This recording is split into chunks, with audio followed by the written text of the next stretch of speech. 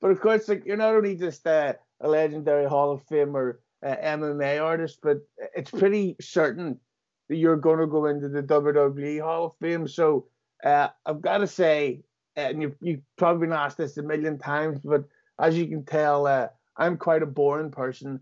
So I'm going to have to ask you the same old question. But if you could pick anyone to induct you into the Hall of Fame, who would it be?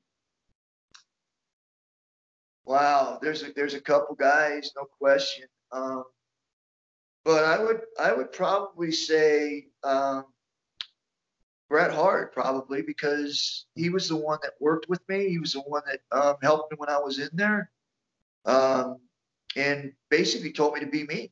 Just be me. So he would be one that I would look at for that. There's also Steve Blackman. We were good friends. Billy Gunn, another good friend. Road Dogg. Um, Stone Cold, even Stone Cold, good friends. So there's a lot of guys that I did build relationships with.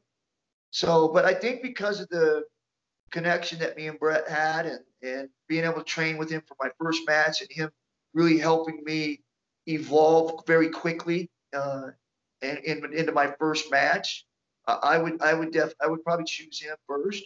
Yeah.